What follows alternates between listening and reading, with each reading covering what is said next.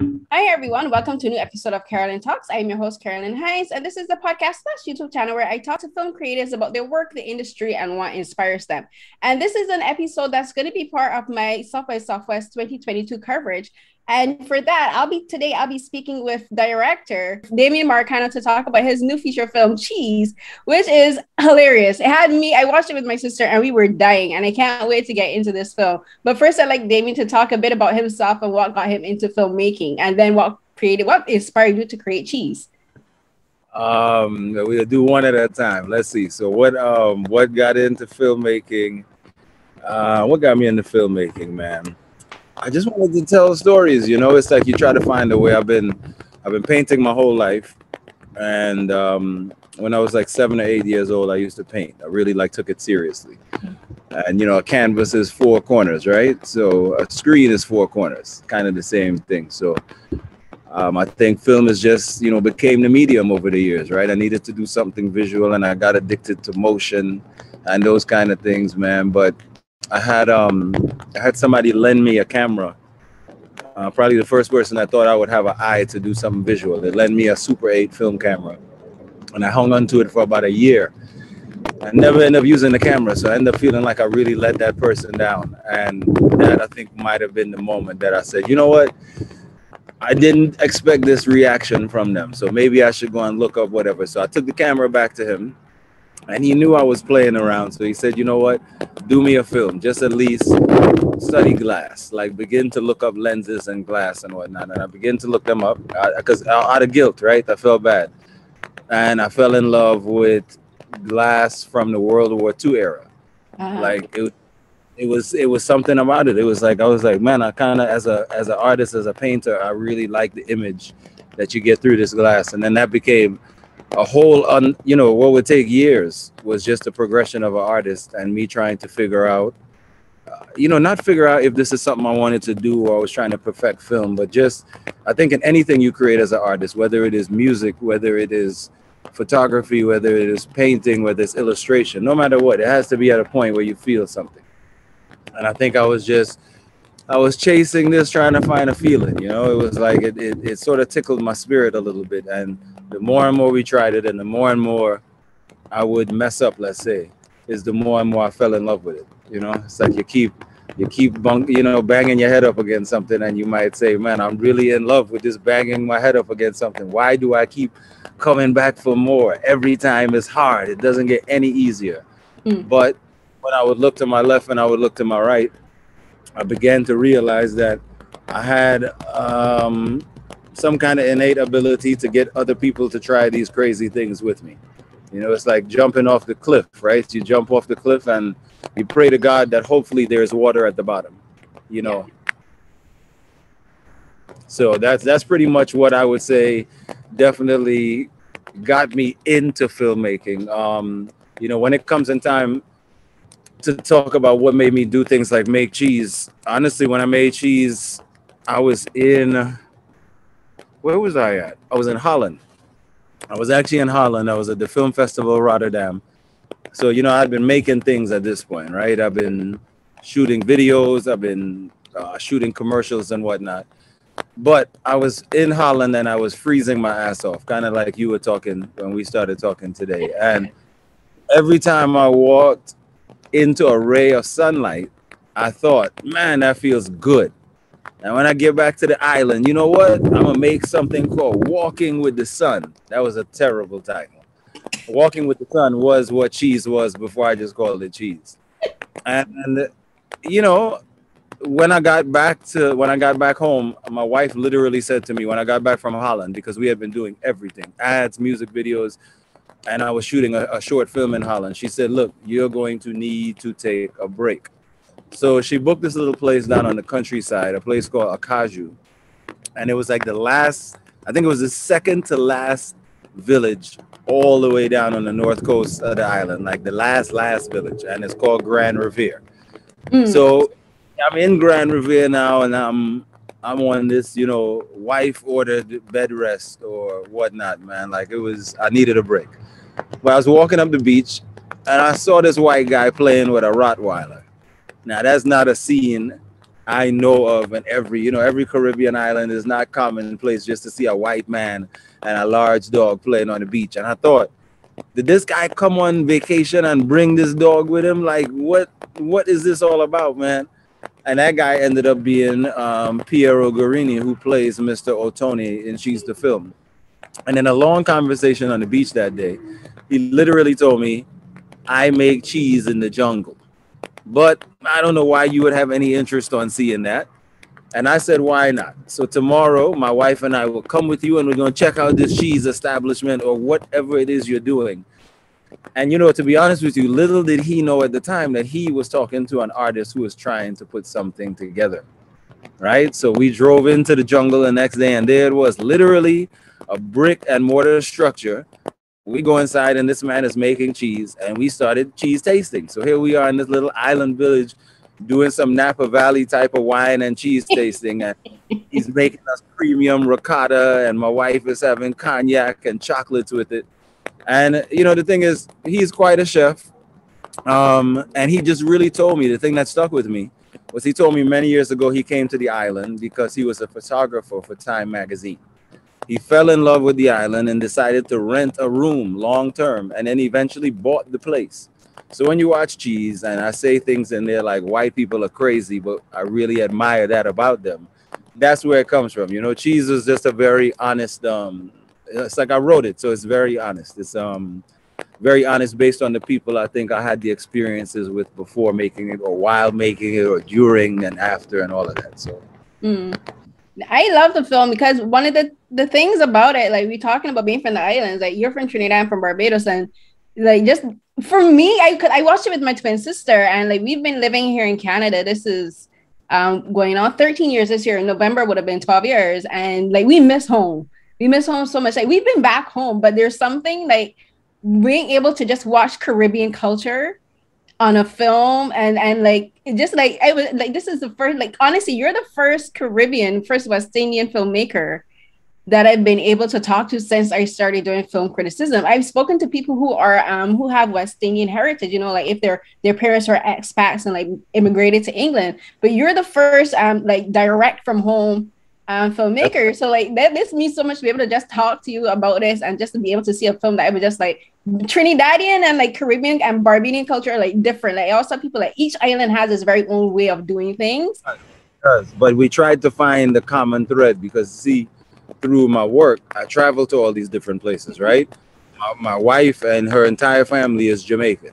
So I needed to make something like, I spent time in Curacao, I spent time in Holland, and even see all of the other people from other islands that are over there. And I was trying to make something for everybody. I was trying to make something that even at the same time, a skimmer could make someone in America, someone in Canada or whatever from a small town feel the same way, right? Skimmer is from a small town and he wants to get out and do something larger than life with his life.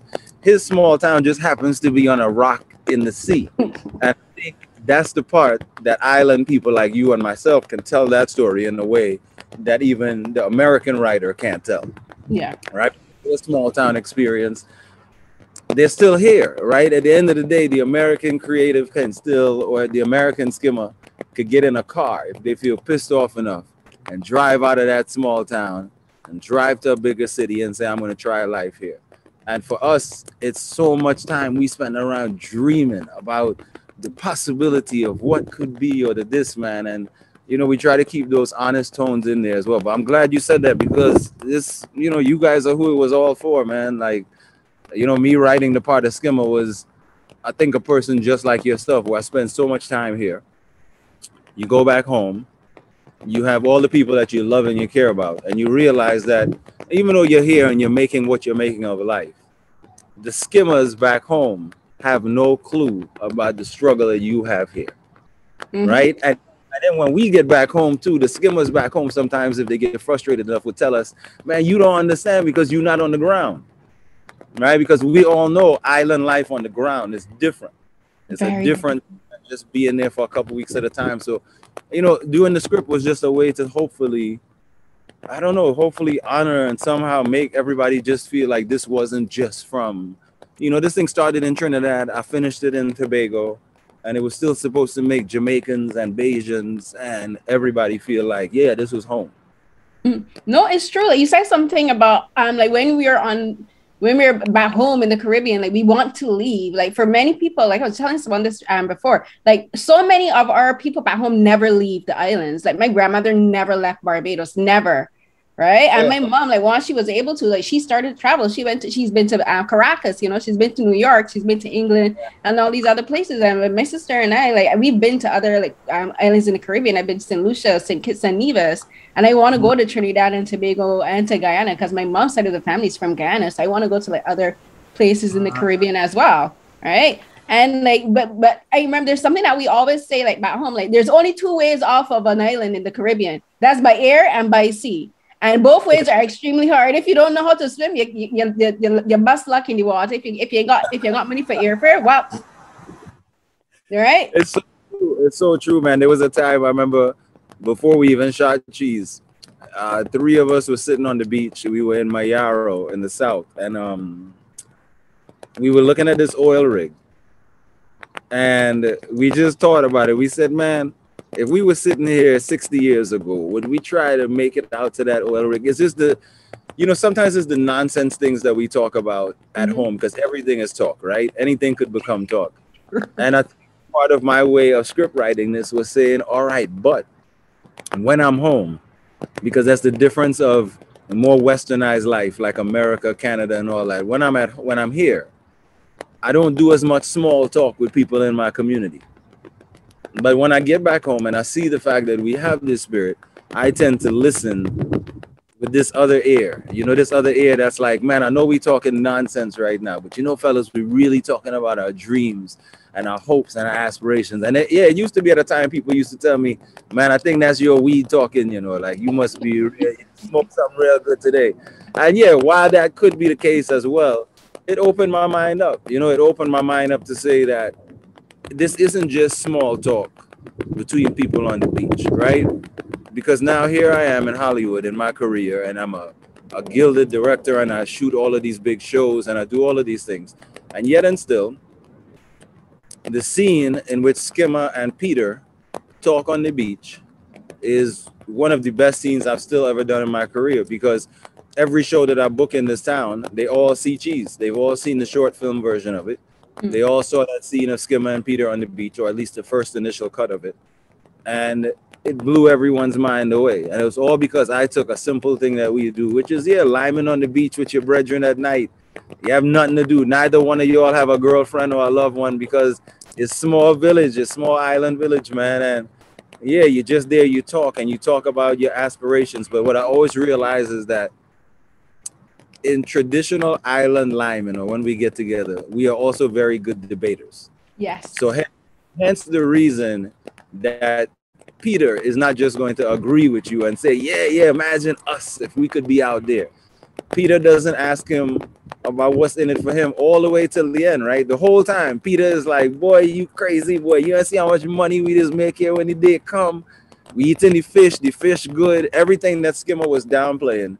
Peter was like, nah, it's not that bad. This is the most beautiful place on earth, man. And all Skimmer was saying is, you never been anywhere else but here. And you saying this is the most beautiful place in the world. And then that just speaks to the fact of so many island people are, generations before you and I, who may have raised us up, all sometimes were guilty of treating us like where we came from was just that. Yeah. Right? Like they knew everything else about everything in the world. And as you said, some of those people in your family, just like it's in my family, they never left the island. So these are the questions that the youth start to ask after a while, which is, well, shit, how is this the greatest place on earth? Or why am I working so hard just to be in Caribbean society or become the next taxi man or the next this, right? When honestly, it's based on what we were taught. And we were taught that, for some of us, we were taught that those borders were it. Yeah. Like, your life is here. It lives and dies here, man. But the thing is like, one thing I love about films like this, especially with conversations like that, you're saying like back home when you're on the beach, like liming, or even on the block climbing, like I've had some of the most philosophical, deep conversations I've had, or I've overheard, or even just like at the bus stop. like people have like these super deep philosophical discussions, and a lot of it, and like it just like makes you think like how, coming from like our experience of living in North America, how people don't really understand island life. They think it's like, you know, everything airy, you know, is all laid back, and the world is laid back, because when they go home, the pace is like completely different. But like they don't really see us as people who have like these kind of conversations, who do think about life beyond the border. Even the life within our islands is way more than they give us credit for. And they just love that you show like the dialogue may not seem as deep to them, but to us who know the language, who know the syntax and all the context, and I'm gonna definitely get into that, know like how, like, just like we may use simple words, quote unquote, but there ain't nothing simple about the context of what we're talking about. And you know, that was the thing I began to see here, even in my, you know, my sort of daily line of work, as I like to call the shows and stuff that I have to do here, is that, you know, a lot of people that would sort of ask me to come help them on their shows or to make their shows better, they would look at these things and they began to take them exactly that way, because they would tell me things like, you know, anytime I've seen the Caribbean captured, it was everybody that's in CHEE would sort of be a background extra in a scene starring some larger than life movie stars, right? And it's like we ended up saying, no, the lens shouldn't be on the tourists this time. The lens should be on the guys who help the tourists out. And I think for the first time, people here got a chance to just say, wow, is that what you guys are talking about when we're on vacation down there? Because you'll see it throughout the film. Every now and again, you will see a little tourist walk by and some white people drinking in the back and whatnot. We wanted it to feel like that. We wanted it to feel just like, this is how life is for us. We really don't see you until you pull out money and it's time to tip for something or to have us do something, or, you know, is we going wherever the money is, man. But if there's no money being exchanged, which is at our regular times that we are now interacting at life, well, now the white tourists are just the background extras putting some towels and a beach chair in a car. And I think that's hopefully something that we also get a little, you know, a little chuckle, man. But overall, Jesus vibes, you know, it's, I think that was like the one thing with every scene, even as we went all the way to edit and to put this thing together, it was always making sure that as we would piece the scenes together, that they had that vibe. Like, it wasn't just about, man, like, we gotta get the best performance out of this. Obviously, you want that. You want that as a filmmaker, as a director and whatnot. But it was also about, I needed to feel very honest. You know, one of the biggest things I have is when I'm home, anywhere in the islands, and I turn the lens on, I always sometimes accuse some of the male actors of turning into Denzel when I say action. Because it's like they forget the reason I even casted them. And for a while, I ended up realizing that it wasn't so much that they forgot, but for a while, the belief was that, why would you cast me? Right? I'm not an actor. I'm not this. But like, you know, a long time ago, we had a gentleman named Lee Scratch Perry, right? And he ended up getting with a guy named Robert Nesta Marley, and they ended up making a bunch of things that the whole world would still sing to this point. And the only thing I could really find in their formula was that to keep it so pitiful that anybody would have to believe it. And my way of storytelling is the same way. I think my way of working has become the same way, because even with, you know, like my other show that I'm, the Lakers show, the Winning Time show, just premiered here in LA.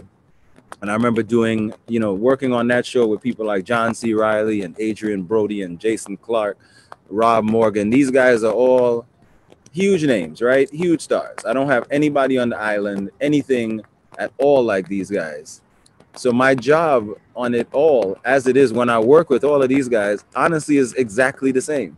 You know, when I'm working with Riley and Brody and Rob Morgan and those guys, it is about reminding them, you know, I think this is why we cast you, to do this part. There's a certain something that you do that I find that each of them have their own respective lightning in a bottle. Yes. And so Akil, who plays Skimmer, Harry, who plays Peter, Yida, who plays Rebecca, they all have the same lightning in a bottle. You know, these are just people that I think is a side effect of being a Rasta man too, right? You go around, you talk to a bunch of people. As Rastas, we end up with all kind of friends, man. And you end up just meeting so many people that you end up saying, well, I can either just look at this for this, or I can kind of look at people and personalities as sort of like a color palette. So that just as a Lee Scratch Perry would go in the neighborhood and find 6 fellas to just come and sing some backgrounds on a record. It wasn't just 6 fellas to him. He knew that those tones were exactly what he was looking for. So when I, at this point, tell some fellas in my neighborhood back home, yeah, it's the 6 of y'all, I need to do this. At first, it used to be a little crazy, like, you sure? But now that we have started to make a little sweet reggae music with the thing, more people start to believe, and a little, you know, 1 or 2 jump in here and 1 or 2 jump in there. And the greatest thing I love about it all is that I'm not a Hollywood studio, right? So I don't have the budget to pay them essentially what they could possibly make in the Hollywood system. Agreement that I usually have with all island people or people outside of this Hollywood system when we film is to just have a simple agreement that I will not embarrass you. Okay, because just like everyone could say, well, Damian, after this, man, you know, you're gonna get enough playing and you're gonna fly out of here, you're gonna go back to LA and put this thing together. I still have to take the taxi. I still have to go through town. So if what you put out with me is embarrassing, I might not be able to get a walk. People might be able to look at me and say, oh, that's that fella from that, and I'm always a joke every season. So I swear it's almost like, I don't want to say it's harder because they're not harder, but I put so much more care and attention into the work that I do down there because of that. Because at the end of the day, I know that these huge performers here, at the end of the day, there's no way I'm going to embarrass them. Yeah. Right? There's a meeting of the minds when we get together. That's me bringing my talent to the table, them bringing their talent, and let's work. Where we are back home is I'm at the point where we're just kind of coaching some people to get to that point where they know the type of performer that they are, so that we have them there, but it's just that we need to build an industry around them so that these people can become the Sidney Poitiers and the Harry Belafontes and who they're supposed to be. But I just find that we're in such a brilliant time of life now that I almost feel like the Sydneys and the Harrys don't have to leave Trinidad or Barbados or Bahamas or wherever to make it. I think they could kind of stay home now, and hopefully if some of my hard work pays off, we'll be able to also get the studio side of things that happens here is to get there, which has always been sort of the overall goal. In some capacity, whether it be just having a better infrastructure built so that we can continue to put out projects, or whether it be that I'm working on a sound stage and we finally get a sound stage up there so that I can do a lot more when I get there. You know, the whole point, and it's not just me, it's about building an industry, because I am part of a successful industry here, right? I just want the same hopefully successful industry to kind of happen down where we at. And you said so much things that I want to touch on and actually were in my questions, but the first thing I want to talk about is the cast. So they're novices to acting, right? As you said, they're not professional actors, but sometimes what I love about when you have films, or even especially for independent cinema, is that it is able to give a realness to the characters that allows us to connect so much more. And for this one, the other side I watched with my sister, and we laughed almost the entire time, because these are people that we know, right? These are people that we interacted with back home. This is village thing, and it would be different if it was if the cast was professional actors, and they have super polished performances. I'm no, I like the ruggedness of the acting because it feels so real. The dialogue is realistic. These are the types of conversations. One of my favorite scenes is the scene at the table with the ladies from the church. That's one of my favorite, because I grew up in the church, right? I grew up in both Pentecostal and Seventh Day Adventist church, but it's all the same. No matter what denomination, when the church ladies get around and start talking, the discussion is the exact same way. And I'm yeah, that's exactly how the conversations would go. So I love that. And then for the cast, I think Akil did such a fantastic job. All of them are really good. They still are able to feel comfortable in front of the camera. You can tell that as a director, allow them to be themselves and also be comfortable in front of the camera, because you can tell when new actors, new performers aren't comfortable with the environment. That usually comes through in the performances, and that didn't feel like this in the film to me. And actually, you can tell from the progression. I wanted to ask if you actually filmed chronologically in time wise, because I could feel how they became more natural in front of the camera and they were just like naturally interacting with each other? No, everything was just shot. It was all shot out of sequence. So I don't Really? It was just yeah, it was all shot. It was all put together in a production schedule because we had sort of 2 months to finish it once we got to Tobago. So it was all based on people's availability and travel and all of that stuff. So okay. Yeah. So how did you go about selecting them? Because so like I love Akila Skimmer, and then you talked about Peter. Like their discussion is so good. They have this really good chemistry on screen. But then also Parrot, like to me, he's hilarious. Like the expression that he had. Yeah, Parrot is like is amazing. I mean, these are all guys that we've all tried things over the years, right? Like so I don't want to say like they just started like, or I don't like to call people not professional actors just because of where I'm at, because honestly some of the people that they send me from my shows here, I'm not that impressed with. So yeah, I don't know, it's acting is based on where the audience is. And I think 30 years ago we had, I don't want to say it, but we just had a stupider audience, and they were into shit that just was slower and stupider, to be honest. I mean, to be honest with you, because if you ask a lot of people, even in the city where I live, you want to be in today's world or do you want to be in the world 30 years ago? And that's sort of what I'm referring to. I'm not saying that the audience were idiots, but I'm just saying there was a certain accepted status quo 30 years ago that I don't think exists any longer. And I think when we see it in performers like Zendaya on Euphoria, just certain people, she's one that definitely comes to mind, which are people that can take on a role that is nothing of them and still do it in such a human way. As I said before, it has to be pitiful like reggae music so you will believe it. It's the only reason people are still singing Whaler songs. If Whaler songs were these lovely, perfectly produced things by the best record producer in Jamaica at the time, no, it took a human being in Scratch Perry and another human being to get together to say, yeah, well, I think we can maybe do some human things here, man. And that is my formula with it all. It's just that when I see it coming through the screen, whether I'm even doing the cinematography, and sometimes I don't get the luxury of sitting in the chair and just staring at it through the screen, it has to feel like something to me. That's what I am able to, whether it's Cheese, whether it's any other production that I'm doing, whether it's something here, whether it's something there, it all has to feel right. I think essentially that's what these major studios pay me for here. It's like, I'm able to watch something and just call out the bullshit and just say, nah, man, we're going to get it. I do the same thing with these guys. They aren't just, it doesn't just come off like that when we film. Every take probably has, especially when you have multiple actors in a scene, every scene, just as here in Hollywood, there's a mess up, there's a miss something of a line or whatnot. But the way that I always like to work is not to tell talent no. When you tell talent no and you're going with too many notes, all actors here is, I did everything wrong. He does not want this. I tend to work more so from, well, listen, here's what you gave me on that one. On this one, try something else. And I'll be specific with what I want them to try. That sort of then sends me back to the editing room now with this sort of multiple cadences of performance. It's like going back to the edit room with 43 versions of one song and saying, man, you just got one song out of this. So you have, out of 43 things, maybe them 20 of them are terrible and you're like, I can't use any of this.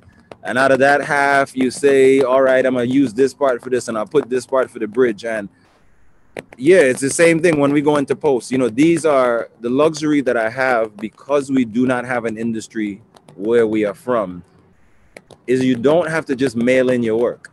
You could like really sit and take the time and turn the work and turn the scenes, because there's no studio breathing down my neck to say this has to be done this way. And there's no guild that's there that's like, this has to be done and you can't shoot today because the guild bylaw says, no, we in the wild, wild west in the Caribbean making this film right now. So I also think it's just such an amazing time to be making some art from our region. Whatever it is you're doing, there's brilliant talent that I see coming up. And I think with my aspect of what I'm doing, I'm just trying to be as real with it as possible, so that, whether it's 20 years from now, people see these things that we make, I just want them to say, yeah, I feel like, man, I still believe it, right?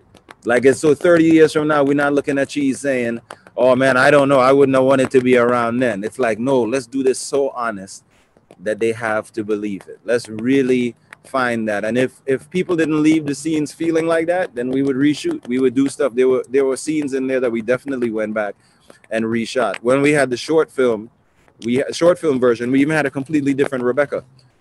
So we had to go and reshoot all of this stuff over when we decided to do the feature. And the first Rebecca was brilliant. I mean, she was like amazing. But like I said, with our schedule, but when we went back to make the feature of this, and because everything was out of sequence, we actually just couldn't get her to do it at the selected dates.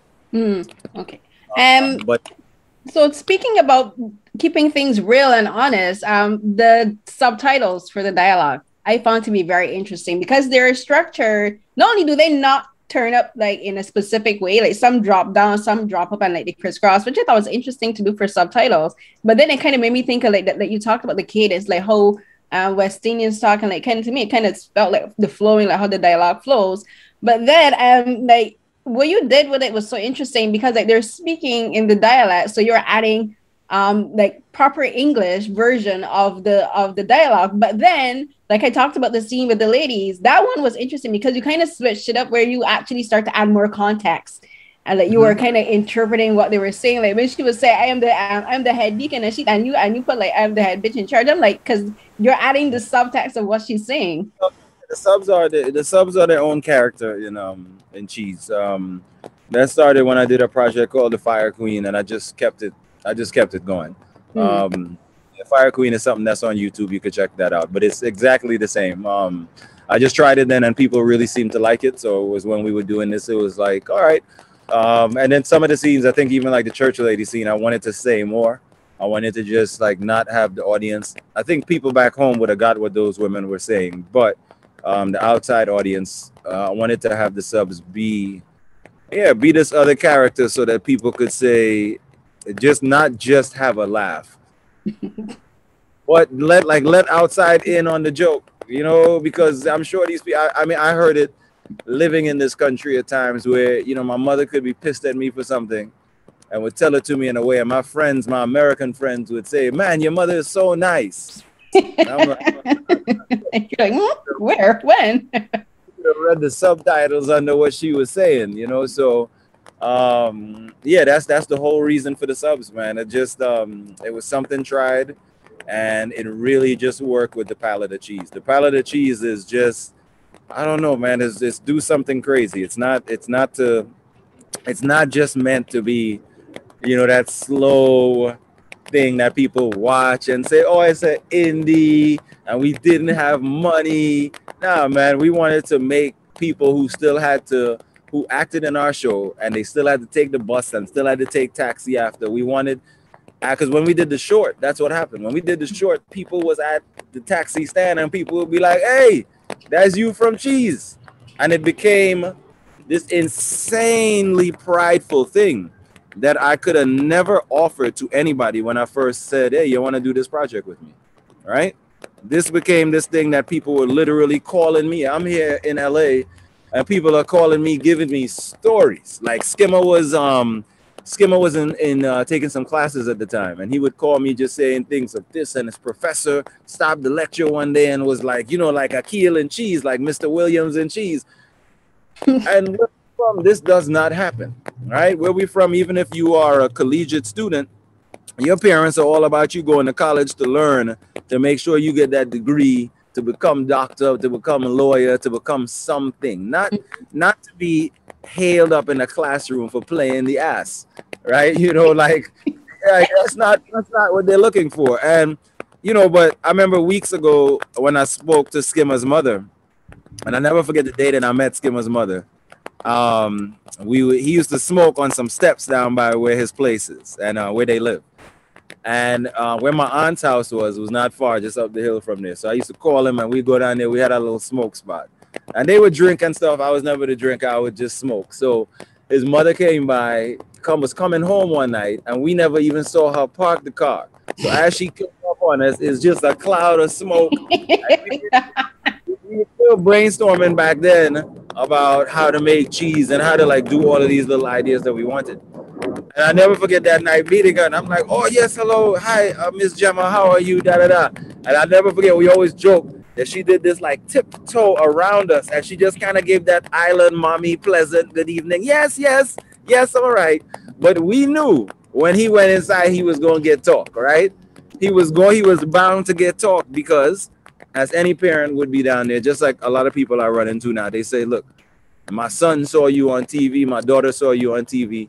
Is this film thing good to go into, right? Because we haven't been taught anywhere else. So I gave you that story about him just to say, you know, that was over 7 years ago. And to say that 7 years now, my conversation with his mother is completely different, which is like her just really rooting for him and seeing this and not just seeing it, but now taking a full ownership in even what we are making. That's more than just saying, hey, I got cool with your mother, right? Now we're at the point where his mother believes in the dream. You know that, man, we really could make something happen out of this. And I think that part of it all, man, sometimes doesn't even happen here in the big Hollywood system. You know, like a lot of the things in this system is just to throw money at things. But for me, I don't know, it's weird, man. Like if you could maybe go out somewhere and do something with a little project like this that has more heart than we had money. You know, it's like for some of us, that's the bragging rights we would prefer to have, right?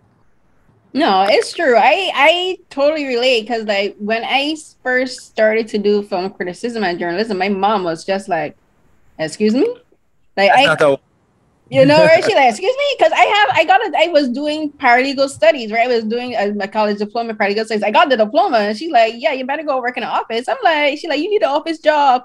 I'm like, I don't want to. I want to do this. So like it's like the same like back home. Like it's get your tertiary education.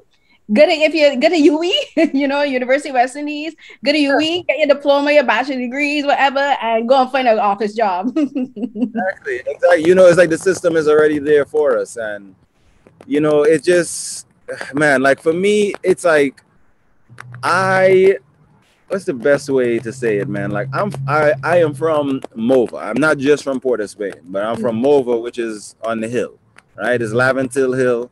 This is where people usually tell tourists and whatnot, hey, you don't go up there, right? I don't know, all of our islands have it. I don't know if Barbados have an area that y'all tell people, hey, man, you might want to go in there. But as my uncle would say growing up, the bad men come from the hill and we came from the tippy top.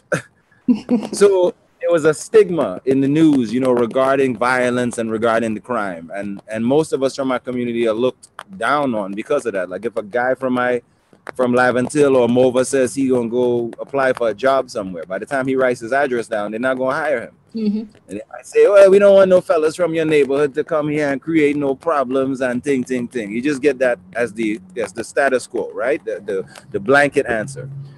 So for me, I decided to name everything I do, which was in writing and directing and all the stuff I would do in this town. I decided to name it Mova, which is just the phonetic pronunciation of the neighborhood, MOVA. Yeah. And really, that allowed me to redefine the feeling of the neighborhood when you hear its name. Because now when you hear about Mova, you just don't hear about things that happen in Mova. Now everything that we do, Cheese is a Mova picture. Mova is at South by Southwest. And, you know, it's like, sometimes people tell me that's like billionaire way of thinking, right? Because a billionaire says, in order to change the area, I'm going to change the price of apples. And if I make $3, everybody's going to move. People are going to say it's too expensive to live around here. So without the money and without that status, you know, this is sort of our attempt at using the art to redefine, you know, where we come from, to redefine not even just where we come from, but on a greater scale, any youth or people that come from our countries, our islands, that there is another option. There's another possibility other than just going to UE.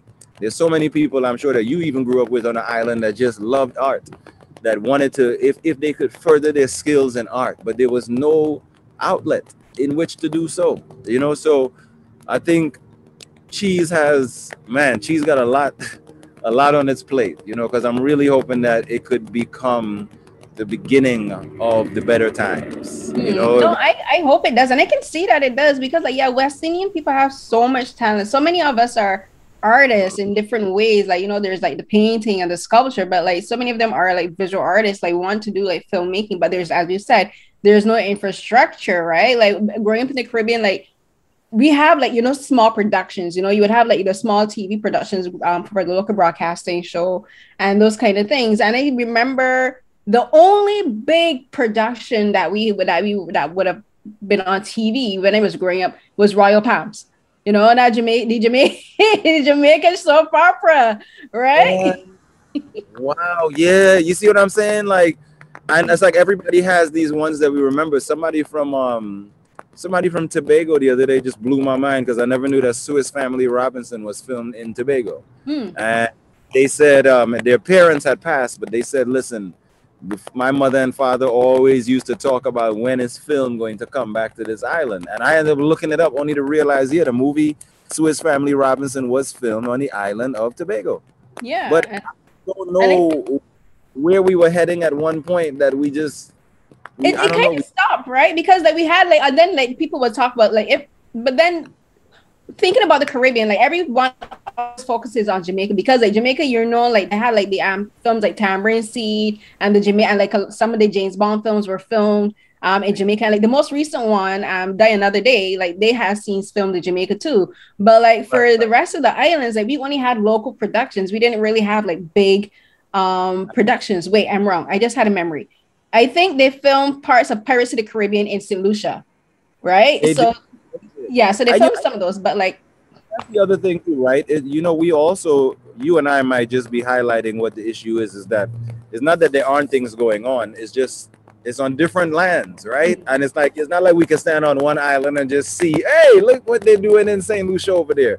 But I think that this also speaks to just the fact that even as the West Indies, instead of being so segregated, could do a little bit better job of pulling together, pulling the resources together and saying, I mean, look at like the resources that we have, the natural geography, the natural architecture, the historical pieces that we have from island to island.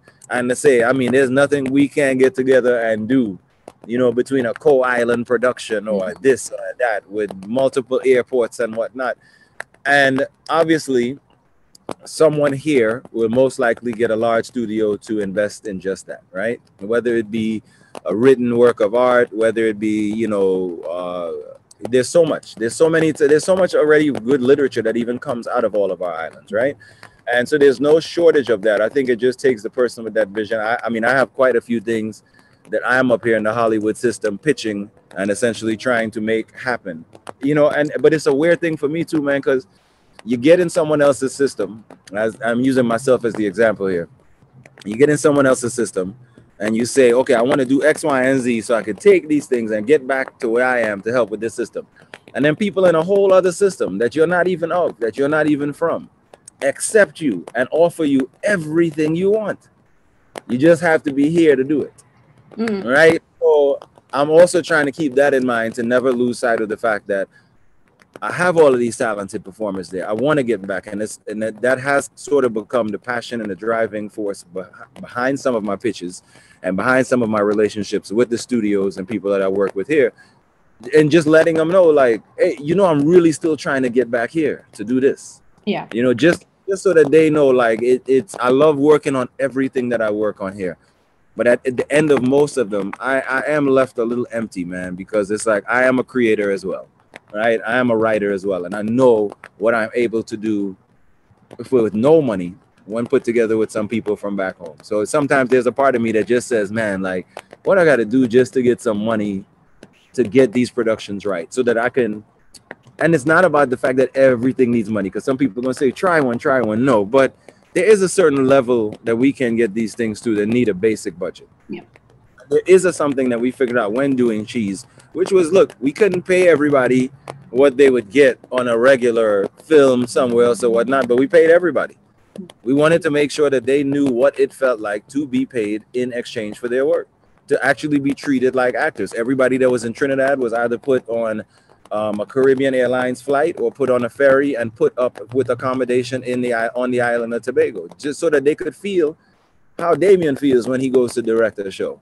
Because I need them to start feeling like this is all regular, so that when they talk to their families about it, they can say, no, no, no, you know, they took care of all of that, man. Yeah, they fed us, the food was taken care of, we had per diem, we had all of that. You know, and it's just to say that, right, when I can finally get, let's say, Warner Brothers or whoever to come down here with me and do this, well, then we'll be able to pay you scale, and then we'll be able to do those things. But, you know, we're just trying to make sure that, I think that is also a way of making sure that no one there gets left behind in the process of how this is all done. All right, so it's not so just brand new to them. Like, I think about like our production manager, Tyker, who did everything. Like, she was there in Tobago before we got there and everything, and it was not easy for her to get this done, because she was sort of both Alexa and myself before we could even get there, and she would have to devise her own team. You know, this was like telling people we're about to do something on a level that hasn't been done here before, and somehow we have to get it done, and I have no idea. There's no office of this to call, there's no this person to call for this. I need to get 24 people up to the village of Castara for Skimmer's wedding. Like, yeah, right. Where you even finding 24 people from on the island of Tobago that want to come and be embarrassed, possibly, right? It's like, yeah. So I'm sure there's a whole story just about even in just the making of the film Cheese, man. But I'm proud with where we are, and I'm really proud that one of the greatest things is, and I think that's just island people tenacity, the belief that all of our cast members and on the crew people and everybody from down there has in the project. That I think that even at times the last couple of years has been hard on everyone. It's been, you know, we've been dealing with a pandemic at the world. So even when I myself began to lose a little faith in Cheese or what it could be, or was this even gonna get done? It was always great to be able to hear from them, man. And somebody always bugging me, man, D, what's going on with Cheese, man? What's going on with Cheese? Piero sometimes would text me. One day I was directing Snowfall, and he just called me out of the blue, and he said, man, he was trying to do some land in Grenada, but he gave up. He sold it, and now he's going back to Trinidad, and he's in love again.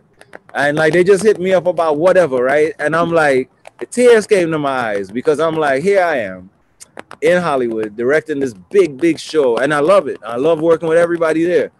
But it's like they still can't give me what home has given me, man. And for that, you can't help but have a sadness around the thing that you're completely in love with. Like, I don't have to go home. I don't have to shoot anything home anymore. I could probably just go home and be a tourist now for the rest of my life.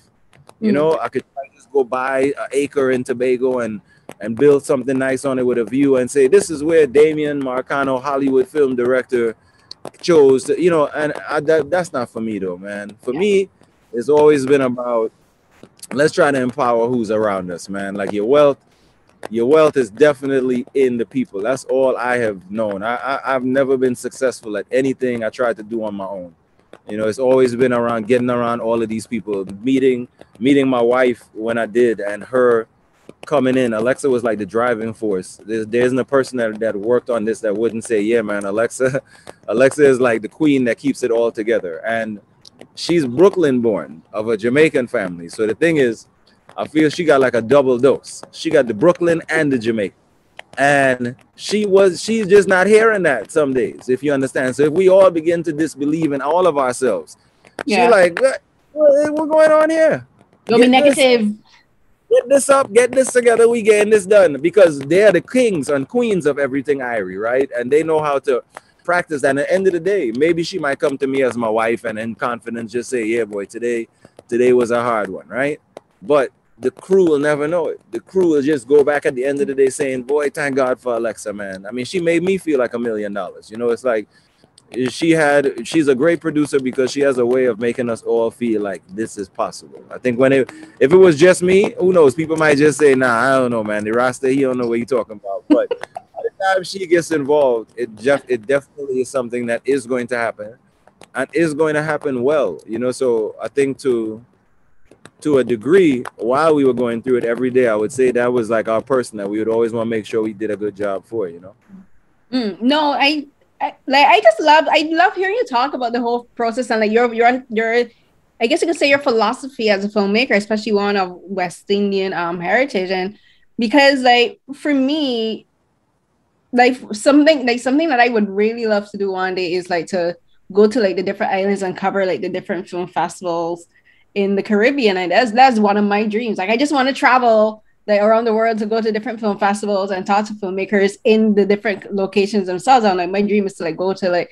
Barbados and like Jamaica and Trinidad, like do that. So like just hearing you talk about that, like I'm just like, yeah, I'm gonna make that dream come true, because it's important that we be honest as creators, especially I think as West Indians, and as because like there's so very few of us in this industry, right? And like we have to use our voices, I think, to like give an honest portrayal of what West Indian culture is and what it means to be West Indian Caribbean within this industry. Like me, as I'm just like a very teeny small cog in the wheel, but like I just for me, I always just try to be honest and just try to like be and try to be as open as I can be, and also try to like dispel any myths that people may have about the West Indies and about Barbados that they may possibly have. Because I'm like, yeah, no, this is how West Indians and how Bajans think about something like this, and I'm just like, you guys have no idea how it really is in the Caribbean. I will say too, as you're right, when you talk about this small group of creators that we currently have,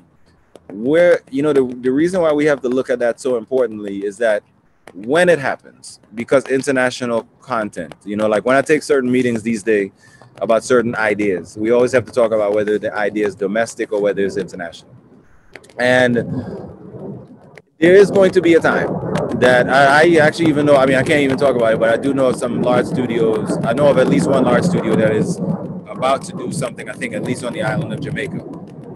And we, as the local creators, have to be ready and prepared, because we'll be the ones they're asking when they get to our respective places. Hey, how y'all do this? All right.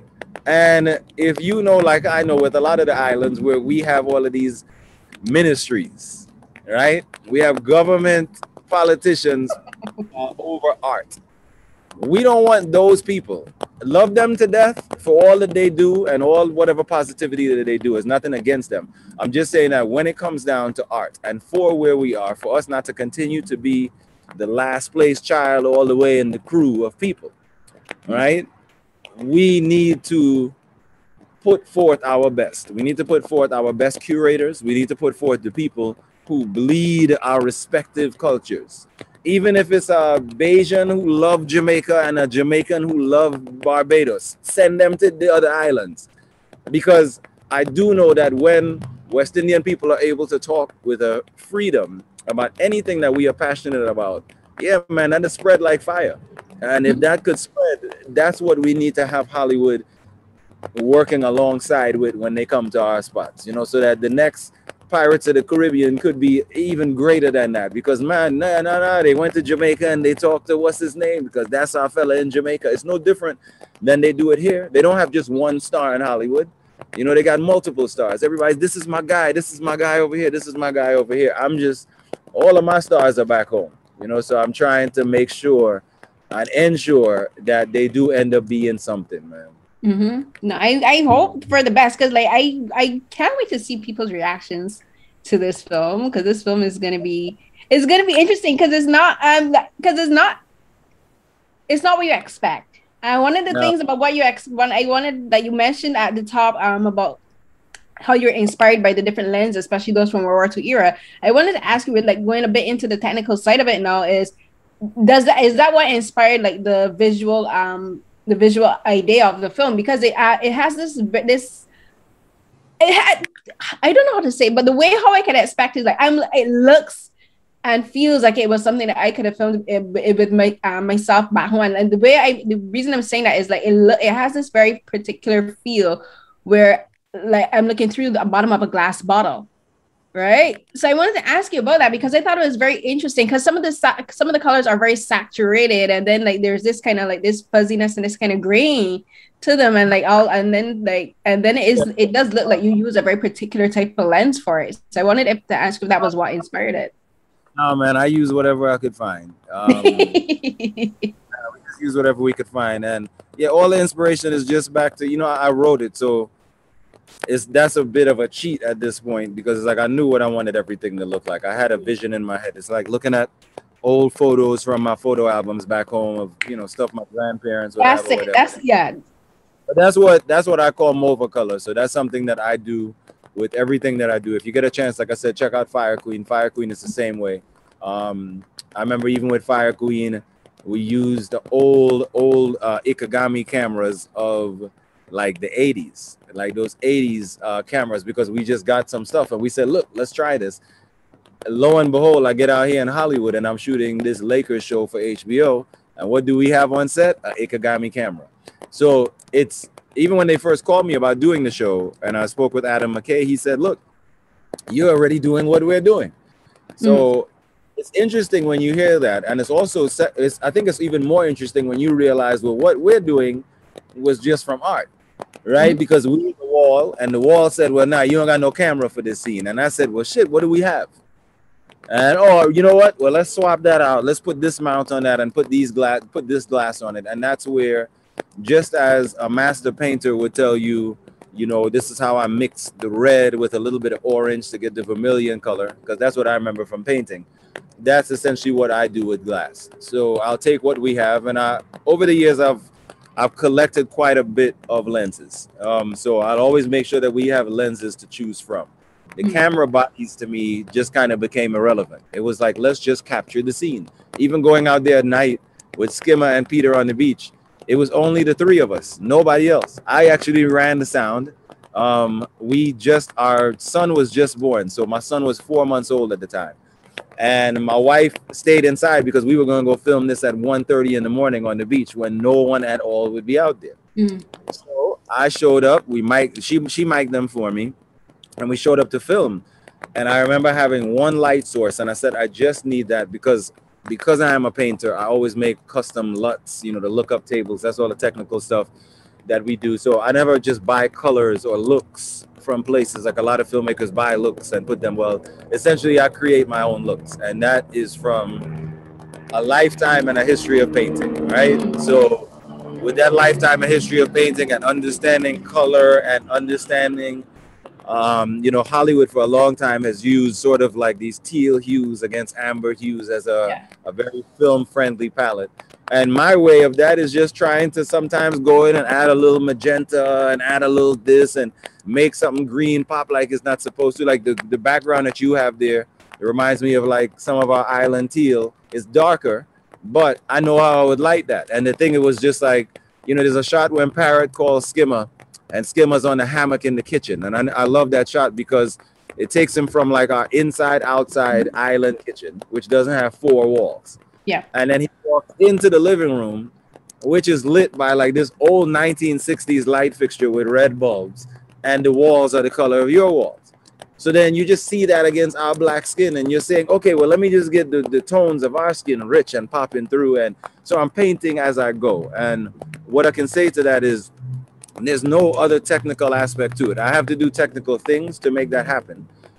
But because I am an artist and I'm painting as I go, the only thing I can tell you to that is I'm actually glad that you took it that way, because the only safe face I have for that is at the beginning of all of these things, I always put up presented in MOVA color. And MOVA color is literally just what happens when a Rasta man smokes and looks at some footage at the end of the day, because I do it at the end of every day. We get back at the end of the day, I always have whoever's doing my Tiny was our DIT for this one. So Tiny would load up the footage, and I would check out the footage, and I'll usually sometimes just ask them scoot over. I might have my spliff in my hand, and I'll start to play with something, because there's always a feeling on that day. What we shot earlier while we were filming it, I might have felt like it was so warm that I wanted to do something against that, and I really wanted to make a color in Peter's shirt really pop or something. And yeah, I'll do that until I just get dead tired, and then I'll fall asleep and we get up. And I never look at any of these things again until we're done. But then I have this entire folder of LUTs, of looks. And it's just like, okay, so you have somewhere to start. And even if after that, I get on the plane and I come back to LA and a pandemic happens. And in the middle of a pandemic, I say, wow, I should cut cheese up into a film. Huh? Like I'm not doing anything. I should maybe do this. It's great when you pull it up at that time to have these looks that you did on a day when you were not, because you're never going to remember that now. Yeah. You're not going to remember that when it's there. So yeah, it's very much a hands-on process for me, man. It's and you know, then when it's all done, Lou and I get together and score everything, and we make, just one of a kind pieces. Lou is actually the guy who plays Osiris, and he's also chairman half of my scoring team. So he's just a very talented brother, man. Like he's in a band called Freetown that's out of Trinidad. They also performing at South by Southwest as well. So it's amazing what he's able to do sometimes with just strumming a little ditty on a guitar. And then before you realize it, that becomes all the walk we walk, Skimmer don't get no pay. And yeah, it's so it's nice to be able to make one of a kind things so that when our audience, or even when the outside audience watches what we make, nothing at all will ever feel like anything that they make. There will not be any music that sounds like dun dun dun dun. No, we want to go into song for that. And I think those of us familiar with island life also know that there's always, from sun up to sundown, a music blasting somewhere music blasting, man. So that is the whole palette for us, is motion, the color of it, and the sound. That is sort of my wash and repeat process for everything that I do, but I always try to make sure that they're always one of a kind. No painting should be like the last painting. It's not really a series in a painting. The good thing for CHEE, however, is this is actually the first of 3. So this is a trilogy. Yes, not where you ended it. I'm just like, my sister and I was just like, wait, that's it. So this will go on, and we'll have 2 other parts. So as we head to South by Southwest, I think one of the things that I'm interested in, I know that the team is looking for, is that it's not just a partner that will help us get this out, but someone that will also sort of invest with the long haul for us and say, yeah, let's head back, man. If we were able to make this one for next to nothing, imagine what we could do with a little bit of resources for the next one. And you said something, because as I said, I was trying to figure out like the wording for how I wanted to describe how the film looked, and you said something, and I'm like, that's exactly it. Old photo albums, the old photo albums we used to like have, the one with the cellophane cover, that's how it looks like. Because like over time the pictures change, and like the colors kind of merge and bleed into each other, especially for the Polaroid ones. That's exactly what it looks like. Yes, that's it. Yes, that's exactly what we did. So when you see like those Super 8 shots in the film that even have like the film, like they're smaller than, they're not even full frame shots. It was just like, let's do it. And as I said, when I came here, it was really refreshing to finally see that a major Hollywood project like this Lakers project was also doing the same thing, because there were times on set I'm like, wait, you guys we're really doing this, we're really using the Super 8 today. And yeah, because then you realize, okay, well, man, I'm around some other artists now, right? And not just trying to mail in the typical thing that the audience sees on TV weekly. I'm here for that. So yeah, that was always an inspiration. I keep up a lot of photos from home, just on my wall. I don't Facebook, but my wall is my is just pictures that I have, and that's all pictures of my grandmother, my father, my mother. There's maybe a couple of them of me in there, but they just had a certain look. That stock was able to do something. It was cheap film that people could have, portable cameras, right? But yeah, I love the look of them, and I was just like, yeah, if I'm trying to make something one of a kind, and when you leave out of the major metropolitan of even the Caribbean islands, the parts of them that's most city-like, and you really get to behind God's back, as Skimmer and I call it. Yep. You find it kind of looks like those pictures. People's clothes, people in Village, the fashion isn't 2022.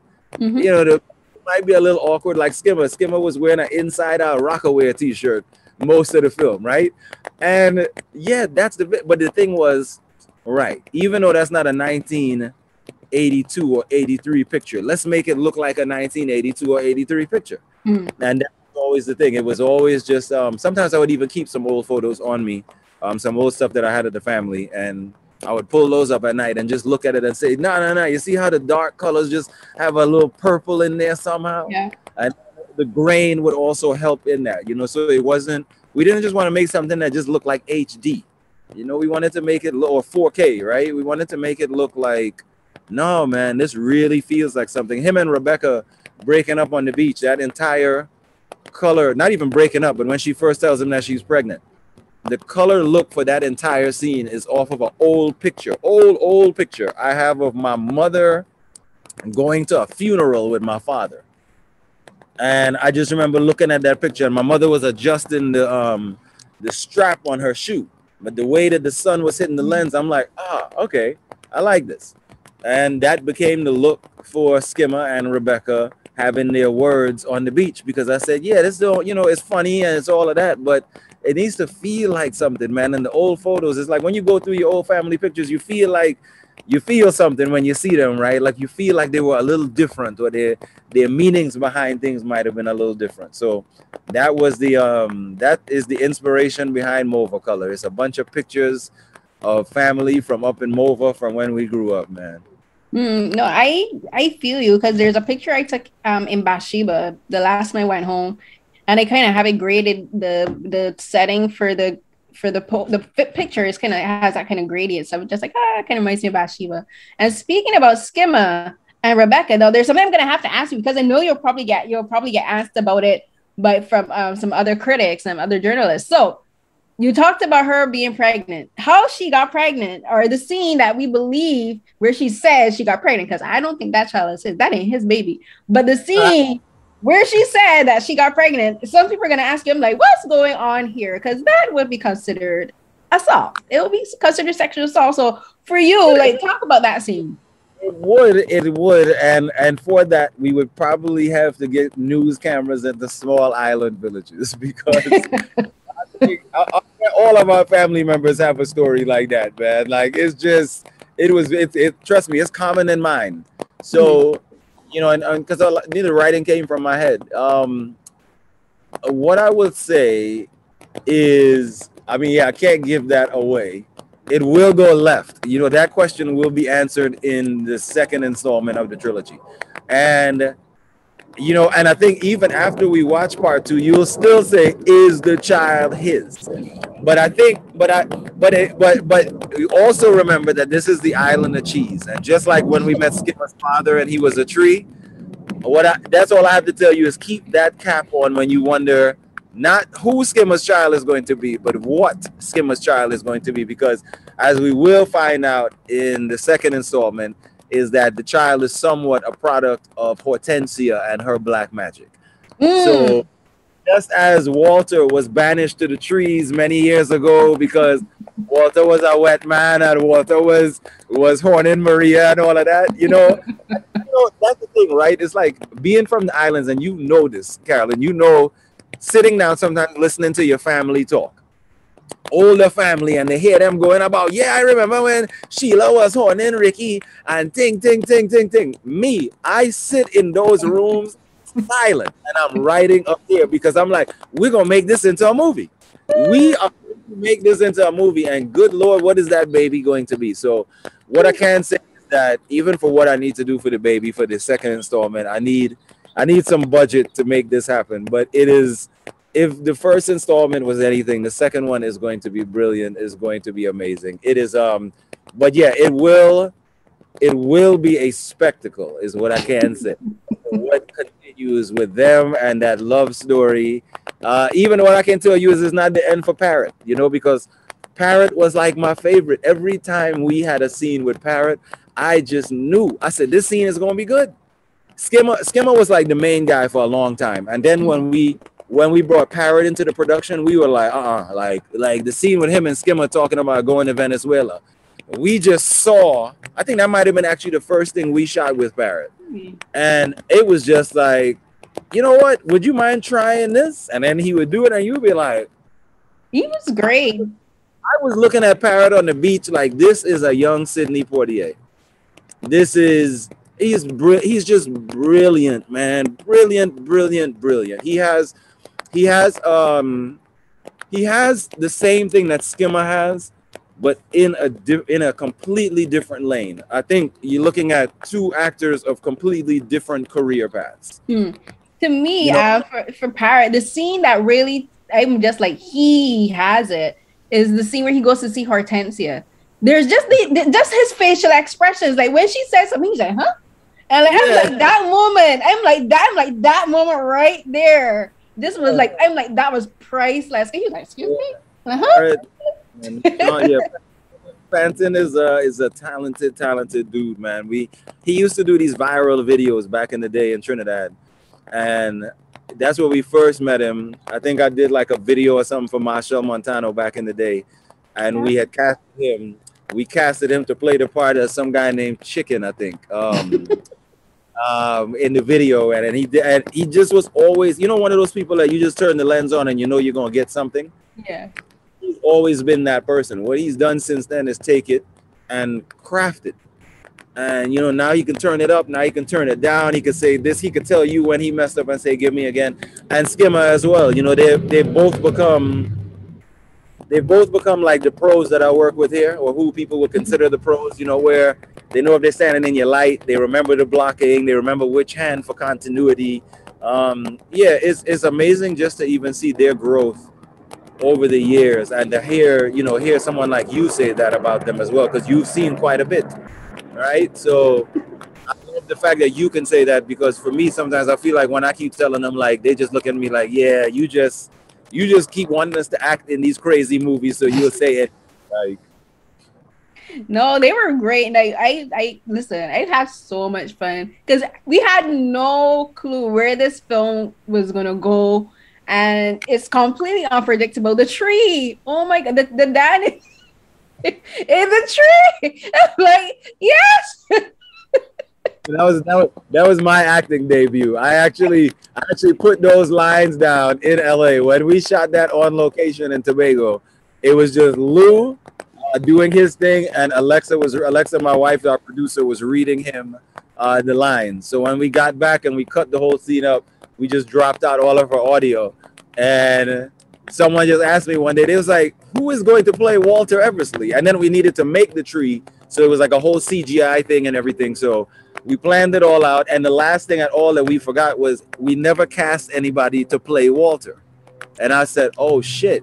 And I was there and someone just looked, it was like, well, what about you? And I said, all right, yeah, let's go in, man. Let's put Walter down. And Walter became Walter came alive.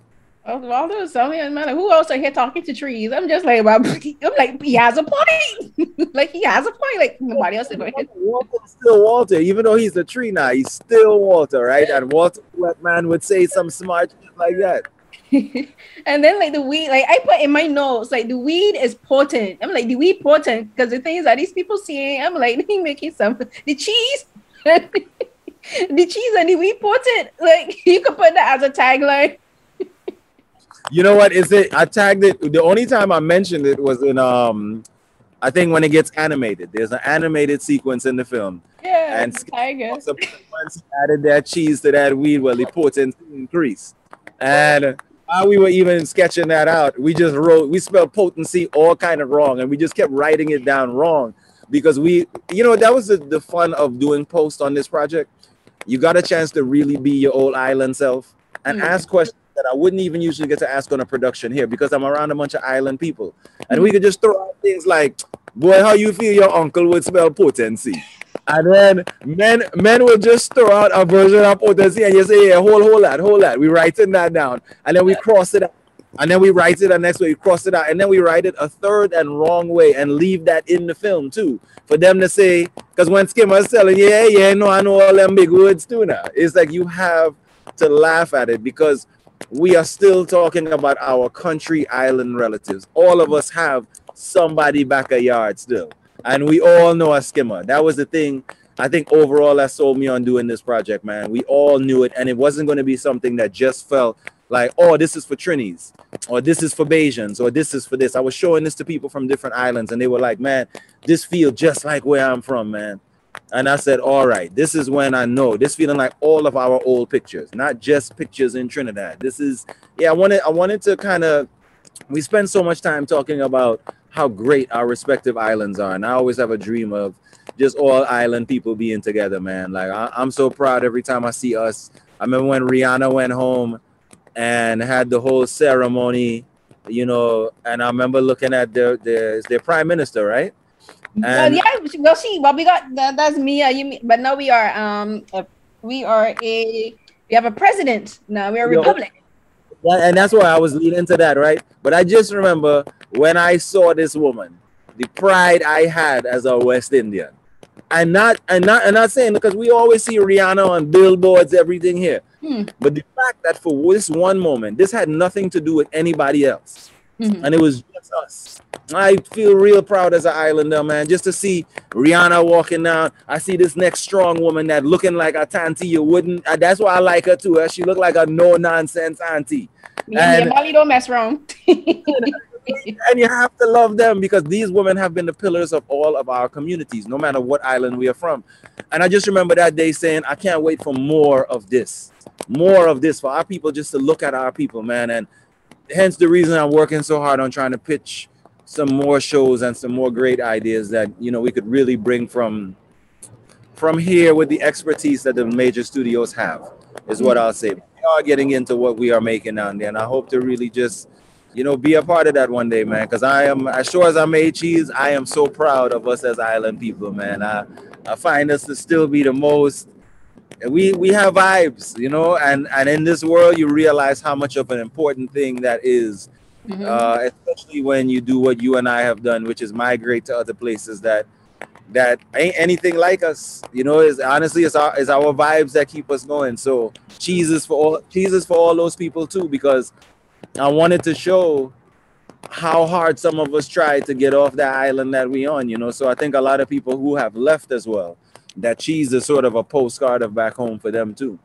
to say that they were their own skimmer once upon a time, and they was willing to try anything to make it up out of here.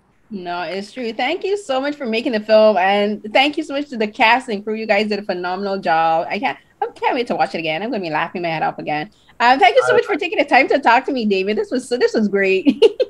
Not a ball, man. Seriously, you keep up the great work too, man. I'm proud of all us out here just doing something, man. So, you know, in order for this to be an industry, we all need each other. So I really appreciate the time.